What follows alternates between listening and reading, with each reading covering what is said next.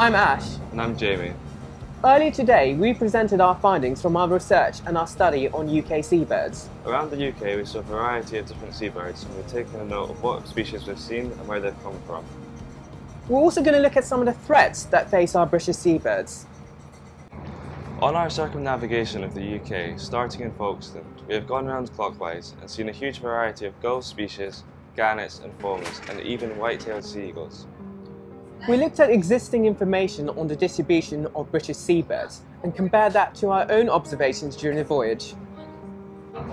Other scientists on the Darwin200 team have been looking at macroplastics in our oceans. We find this quite concerning because we've seen gannets using plastics as nest building material. We know that a lot of birds die from plastic ingestion and entanglement.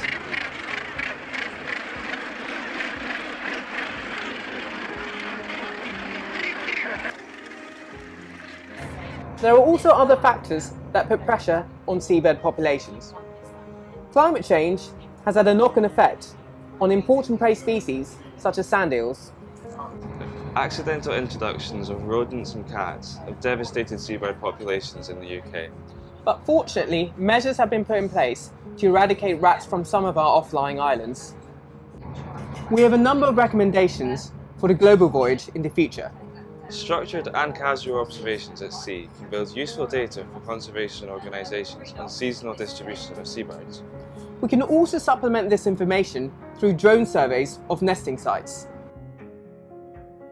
We both have highlights from the voyage.